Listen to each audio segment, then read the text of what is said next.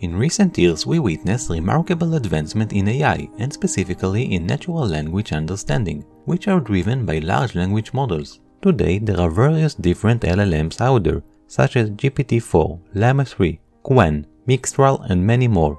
In this video, we review a recent paper titled Mixture of Agents Enhances Large Language Model Capabilities, which presents a new method called Mixture of Agents, where LLMs can collaborate together as a team and harness the collective expertise of different LLMs. So, instead of using a single LLM to get a response, we can get a response that is powered by multiple LLMs. Using this method, the researchers were able to achieve state-of-the-art performance on AlpacaEval 2 and surpass GPT-4o by a significant margin. To understand how the Mixture of Agents method works, we use the following figure from the paper. Mixture of Agents is combined from multiple layers. On the left, we have an input prompt, which is first being fed into the first MoA layer. Each layer has multiple LLMs.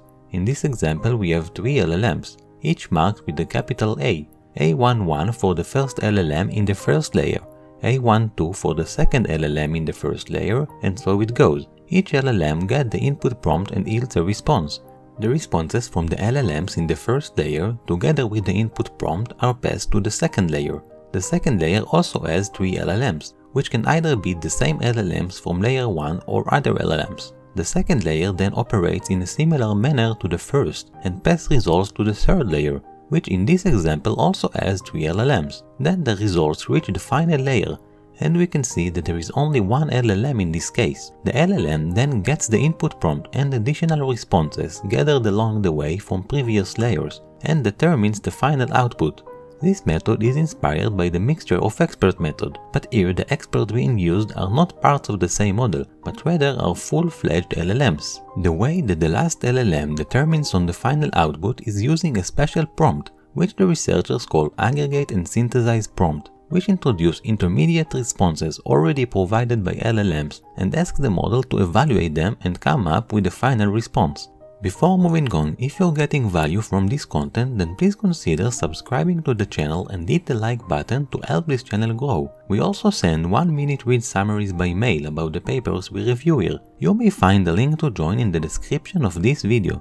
Let's now move on to see some of the results presented in the paper.